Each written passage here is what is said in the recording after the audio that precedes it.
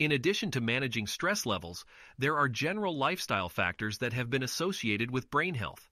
They include engaging in regular exercise for 150 minutes per week, including both cardiovascular exercise and strength training, taking part in cognitively stimulating activities rather than passive activities such as work, puzzles, hobbies, or games, staying socially connected to family and friends, adhering to a healthy diet, such as the Mediterranean diet that has been shown to be a brain-healthy diet by reducing inflammation, maintaining blood glucose at a constant level, and being healthy for the heart and vascular system. This in turn can minimize vascular changes in the brain.